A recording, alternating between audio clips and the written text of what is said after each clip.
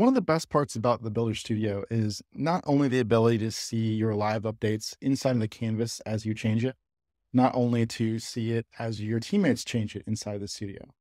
It's also the ability to get a live preview of what your application looks like in the real world on a real application across devices as you change it. And so let me show you what I mean. To see a preview of the page, I'm going to go to a preview of the home page. You'll see I'm instantly seeing that canvas that I was just working on. And the best part, again, as I update this in the studio, I jump over to that page, I'm going to see that live update. And this is across devices as well. It happens instantaneously for you to see what your updates will look like across every single device that your application is going to be on.